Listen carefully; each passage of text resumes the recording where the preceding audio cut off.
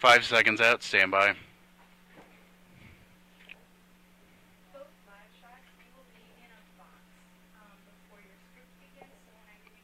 Stand by. And we are up, my cue. The National Guard is on duty in Ferguson tonight. Cue. A devastating accident on I-70 leaves 1 dead, 2 injured, and an interstate shutdown. Cue. And the Columbia City Council is open. ready to vote on the Opus controversy. KOMU 8 News at 6 starts now. Show open is in.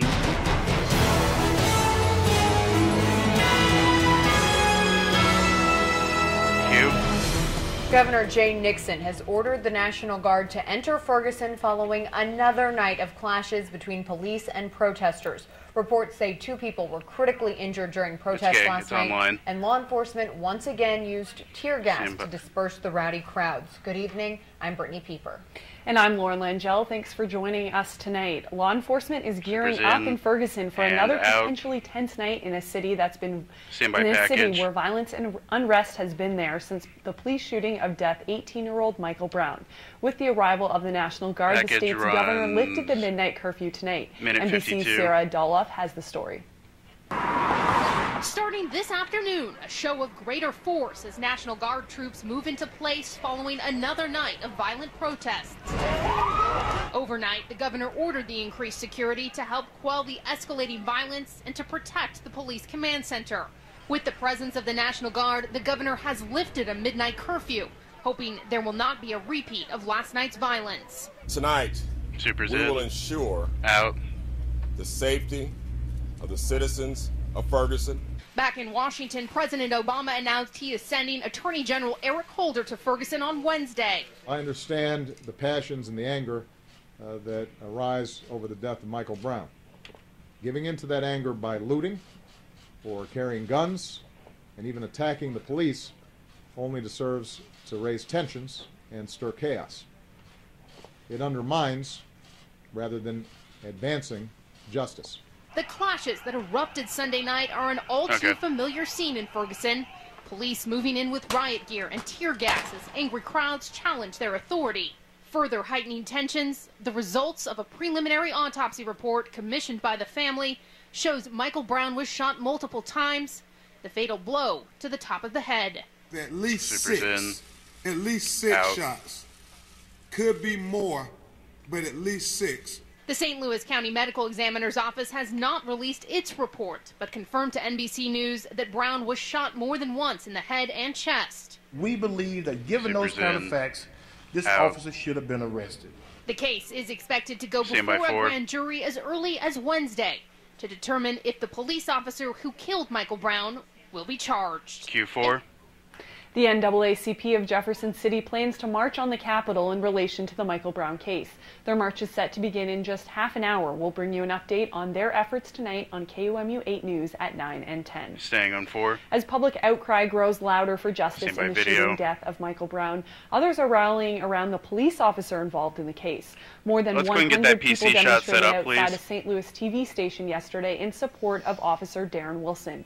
Some held signs saying, "Support our police, pray for peace." Buckets were passed around to collect donations for Wilson and his family. Q6. In your local news, a massive accident involving 2 semi-trucks killed 1 person today and had the eastbound lanes of I-70 completely closed. Take a look. This is video that one of our viewers, Brandon Spry, shared on our Facebook page just moments after that devastating accident happened. The truck was burning from the inside, sending flames and smoke into the air. You can see it there. It all happened near mile marker 120. That's just west of a large truck stop. KOMU 8's Jessica Mensch has been on the scene all day and joins us live now from the scene of the accident where I-70 eastbound lanes are still closed after more than 7 hours. I'm off of I-70 where a tractor trailer crashed and burst into flames earlier today.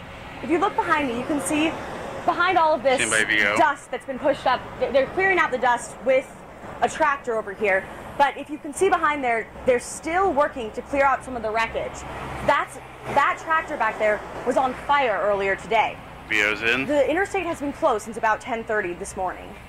Here's some video you can see of crews cleaning up the wreckage early this afternoon. The Highway Patrol says 3 vehicles were involved, 2 semis and an SUV. The eastbound lanes were shut down and officials redirected traffic back to exit 117. Cars were at a standstill several miles behind the accident. So that's it. Well, it's an inconvenience, but you get used to it when you're out here on the highway. Really super. Q. Stand by, Lauren. The driver of the truck you can see right behind me is dead, and 2 others were transported to the University Hospital. The Highway Patrol says one of the semis was a mail truck and the other was carrying wood. We're still unsure when the interstate will reopen, but it looks like they're nearing the end now that the fire's been put out. Reporting live in Boone County, Jessica Mensch, KOMU 8 News. And Q4. The Columbia City Council is set to vote tonight on a controversial student housing complex downtown. The Opus deal is one that has had locals on the edge of their seat waiting for a decision. KOMU 8's Jordan Locke is live at City Hall, where protesters are expected to gather shortly. She tells us the hoops developers will have to go through to pass the Opus development proposal. Jordan? And dissolve. The City Council is expected to take 2 votes tonight concerning the Opus agreement. You can already see protesters are filing in against the Opus agreement. First, the City Council will vote on whether to repeal the ordinance, even though the city already issued a building permit. If that passes, they'll vote on whether to put the issue on the November ballot for a citizens' vote.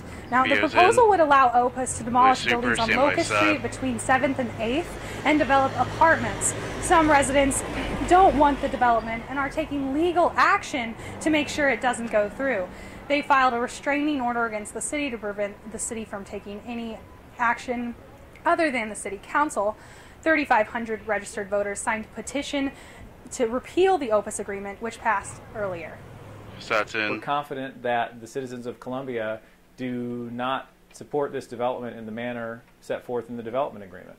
They have already had a development agreement repealed by the City Council after the petition was submitted, and frankly, we should not have had to submit a second petition. That in itself is a violation of my client's rights. And Q, stand by 4. I called several members of the City Council and city leaders earlier today and could not reach anyone for a comment. The meeting gets underway at 7 p.m. We'll have updates for you at 9 and 10. Reporting live in Columbia, Jordan Locke, KOMU 8 News. And Q4, stand by graphic. In addition to the Opus discussion, the Columbia City Council plans to talk about other community issues. Graphic in, stand by 6. The council members will hear public comment on property taxes and utility rate hikes. Also on the agenda are the city budget and a discussion for increasing parking fees.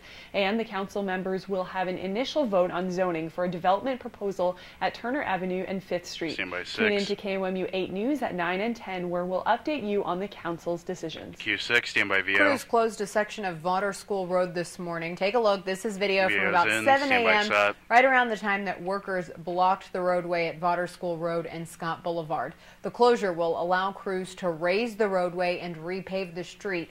The project is part of the second phase of the Scott Boulevard construction project. Boone County Fire Protection District Station 14 is at the corner of Scott Boulevard and Vaughter School Road.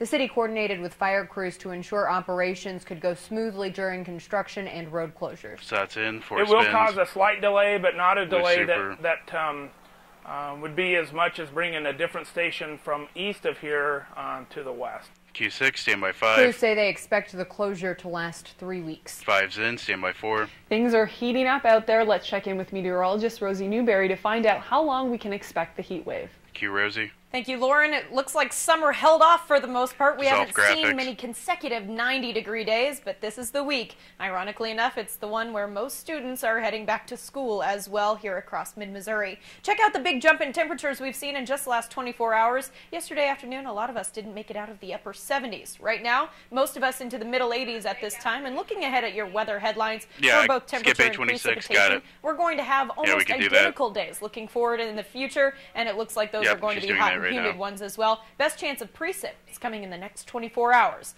Give you all the latest details as to what you can expect in the next 8 days in total coming up in just a bit. Q.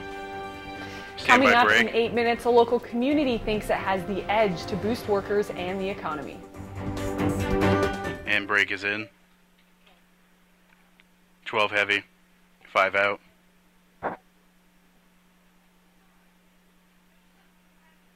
Up Q. Welcome back, everyone. Hope you've had a wonderful Monday. Hate to break it to you if you are a person who likes the temperatures that we've been seeing all summer. It's been an incredibly mild one here across mid-Missouri, but we're kind of going to lose those nice temperatures as we move forward in the work week ahead. In fact, today was the coolest of the ones that we'll see for about the next 7 in total. Let's talk about what's going on with your forecast. Temperatures here finally setting up that summer pattern that we normally expect to see by the time we head into July. It's now heading into late August, and we're finally seeing a ridge of high pressure build for our neighbors directly over to the west. We're kind of going to see the remnants of that entire ridge pattern. What it does is dry us out as far as rain chances are concerned, but of course the humidity is going to be sticking around, and we can't help it. The thermometer is going to go up just a little bit. So that's really our setup moving forward in the next few days, and honestly, very similar days expected. In fact, our next best chance of rain is coming in the next 24 hours, so let's talk about that as well. I'd even extend it maybe to say the next 36 hours. We're going to have a little pop of energy moving through the atmosphere tonight, so even as we move forward into early Tuesday morning, it doesn't look like much is happening, but we could see one tiny spot shower here or there across mid-Missouri. Nothing strong, organized, or severe, but we are continuing to watch this situation. You can see a little bit of extra cloud cover kind of making its way into the precip cast by tomorrow morning. That might actually give us a spot shower here or there, and then into the afternoon and certainly tomorrow evening as well. Really, that's going to be our best chance to get a little bit of rain here across mid-Mo, and it's going to be very spotty at best. Otherwise, we're just looking at kind of a mix tomorrow. Sunshine and clouds, a lot like what we saw today, but we are expecting to see just a little bit more sunshine than we saw this afternoon as we head into tomorrow. Not going to help us all that much either, though, because the more sunshine hits the ground, the more we start to pick up on that heat from the ground, and then everything gets just a little bit warmer. Here's a snapshot as to what we're expecting for the rest of tonight. Just some passing cloud cover. Could even have times overnight of mostly cloudy skies. Keep in mind that isolated chance of showers is there. Overnight temperatures warm. We're starting tomorrow right around the 70-degree mark, and with dew points in the upper 60s, pretty close. We might even see just a little bit of patchy fog that's mostly going to be confined to low-lying areas. Shouldn't be a widespread event, but it is possible heading into tomorrow morning as well. Tomorrow afternoon, you can see that this is a warm-up on today. Highs are going to be reaching that 90, most of us into the upper 80s, warmest spots at 90, mostly sunny skies into the afternoon, and then we continue to see the temperatures go up. This is really it. Once we get to Wednesday, this is about all she wrote. Mostly sunny skies, highs into the middle 90s, heat index values high as well, and it looks like we're going to be feeling even warmer as we head closer to this next weekend. North Callaway going to be at Mexico this week. Brittany was just unfortunately reminding me this is Friday Night Fever. It kicks off this week. I can't believe it's already here, and unfortunately it's going to be one of the warmest days of the entire summer. So reminder to everybody, yeah, of course it is. A reminder to everyone, make sure you send the kids with water this week, especially those football players need to stay hydrated. All right. Thanks, Rosie. Yep. 5. Just ahead on KOMU 8 News at 6. For some Americans, tough economic times mean a time to improve their job skills. And one local community thinks they might have the right start. Stay tuned. Break. 13 heavy. Stand by.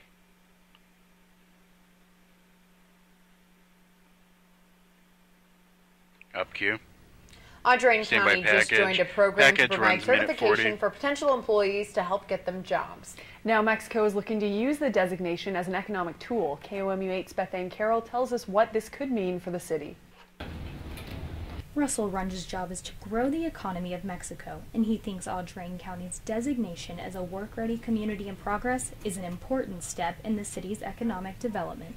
I think it's just another tool, another item that allows those businesses to be able to hire employees and know that coming in, those employees have the skills that they need. The program is meant to give job seekers a chance to take a certification test to show employers they have basic math and reading skills and can locate information. Businesses can also use the information to narrow down their list of candidates.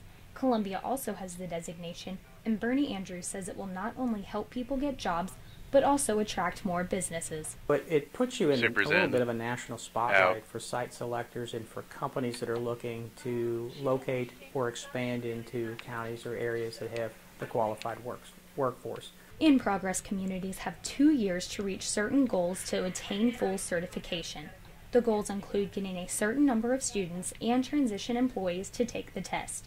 Counties must also get a certain number of businesses to sign up as employer partners to recognize the goals. 30 seconds out, we'll tag on 4. Getting businesses on board is the most important part of the program. That's the key to making the program work, in my opinion, is that to encourage someone to take the test, there's got to be an opportunity for a job interview and potentially a job down the road. Runge and the City of Mexico will continue to work for full certification to bring more businesses to the city and get more residents working. Bethany and Carroll, KOMU 8 News, Mexico. Q4. The Missouri Career Center offers the certification test to everyone. Only 10 counties nationwide have full work-ready community certification. Q6. Dogged by consumer complaints about long waits in checkout lines, Walmart is changing the way it does business now. The nation's largest brick-and-mortar retailer is promising to staff more registers during the busy upcoming holiday season.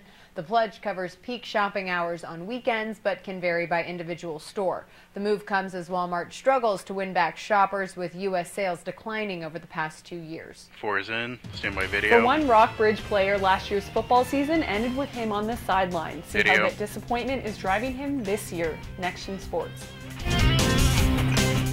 Break is in. 7 light. And we are up. Opens in.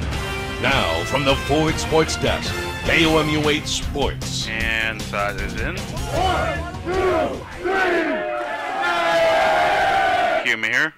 That was Coach Gary Pinkel doing the ALS Ice Bucket Challenge.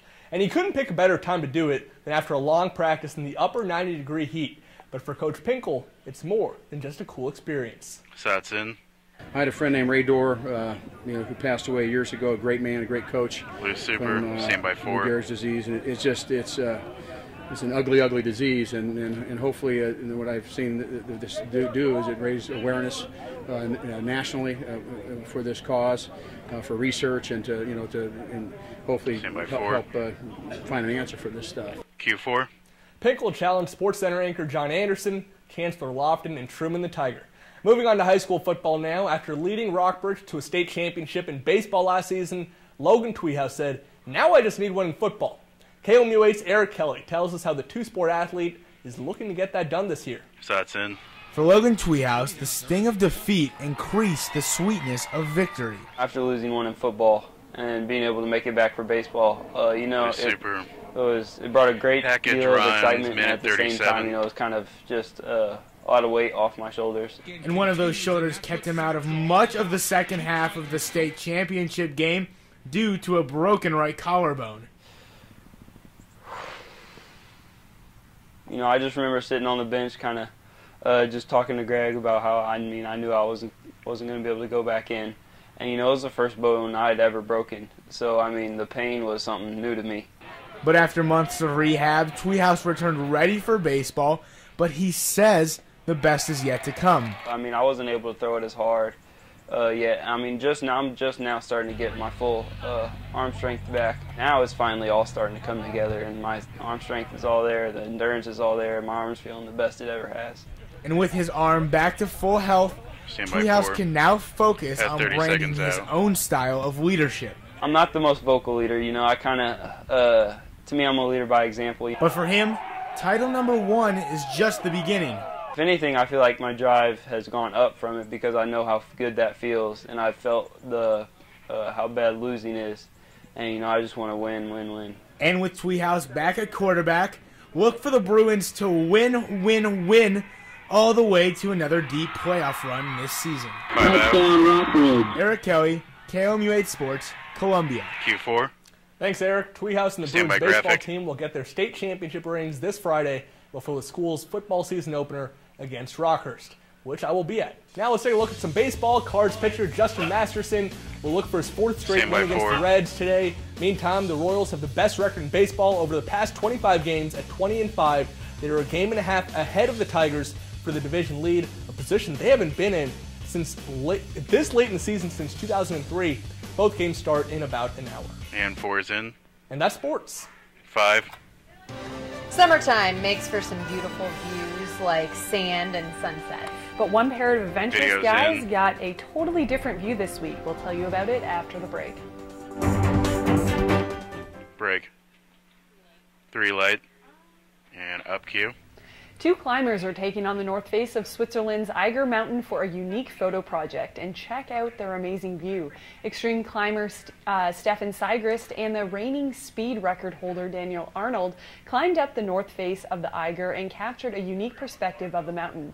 They used a special design cube to hold 6 cameras together. The camera showcased a range of angles on the mountain, giving viewers a 360-degree perspective of the Alps. And 5. Coming up tonight at 9 and 10, a local group is marching tonight to show their support for Michael Brown. And Opus is back on the agenda for Columbia City Council. Join us at 9 and 10 for the details. Rosie. Rosie's mic is not on. Rosie turned her mic off. For the rest of tonight. There we go. Looks like it's a glassy. If I can get a microphone on. Can someone hear me? We can start talking about what's going on with your weather. For the rest of tonight, partly cloudy to mostly cloudy. Yeah, and we might even have a pop-up shower here or there across mid-Missouri. Haven't seen much in the way of stretches of 90-degree days. Guys, this would be the biggest so far this summer. We've only seen 2 days of 90 right in a row. We'll stretch it to 5 this week. All right. That's our time for now. Thanks for joining us.